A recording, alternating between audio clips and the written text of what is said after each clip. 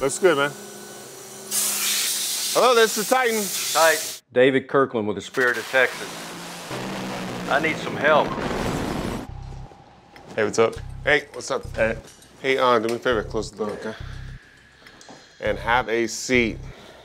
I got something important to talk to you about. What's up? Hey, so you've been doing pretty good with your programming, doing a lot of aluminum jobs, making it happen, using the Autodesk software. How is it? It's good. Yeah, I've been using it every day, no problems. But you haven't jumped into titanium yet. Yeah, so Dana programmed 2 of these jobs. He's running one of them. He's got Stuart. And you know, with this huge Inconel job that I got for the aerospace company, like they have a line down situation. So I'm like busy trying to get these things out the door. So I'm hoping that you will step up and actually help me out with this titanium part right here. Yeah. All right, it's a huge deal. I really appreciate it, and I'm not gonna let you down. No, I am so proud of you, Chris. Like, you come in here this time and you're just a different person. And it's not because you're my son, it's because you put that time in because you're hungry, you're going after it. That's why you're getting this opportunity. Yeah, and I appreciate it. All right, man, let's do this. I'm gonna get it done today. Cool, man, let's go pull up the drawing. So right now I'm programming the quadrant plate part for the drag racing boat. I'm programming it on Autodesk Inventor. I'm gonna start up with a 1/2" IMCO end mill, and I'm gonna take it around the part and profile the part.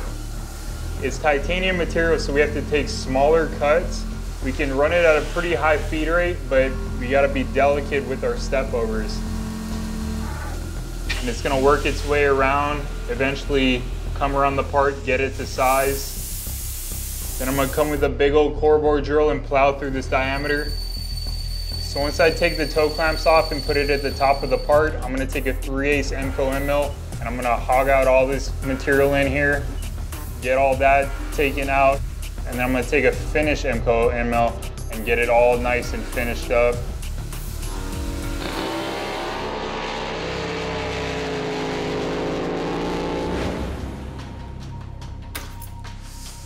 Hey Sean, I got this part, man. Oh, man. Yeah, I finally got it finished. I need you to check it out and make sure it's good on the CMM.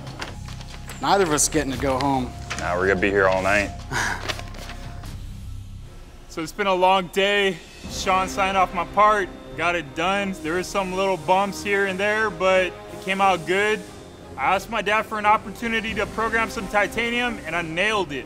Any job they give me, I know I'm gonna hit it out the park because I'm willing to put the work in. Tomorrow, my dad's going to Texas.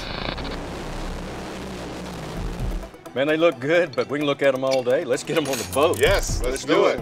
Awesome. Right.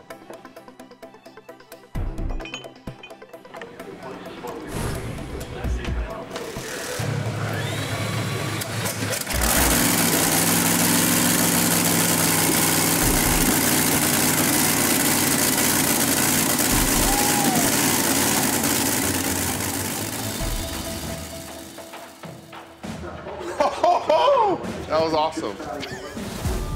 In the sport of drag boat racing, it's quite a bit different than other motorsports. When we go to the launch ramp and we're ready to make a run, we literally take our driver, put him in the boat, and launch him in the water. Once that happens, he's on his own. Anytime you have a part that fail at that speed, you have the potential of total disaster. Every part has to be perfect.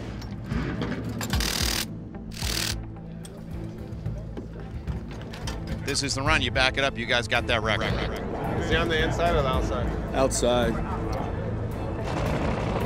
Come on. Yeah.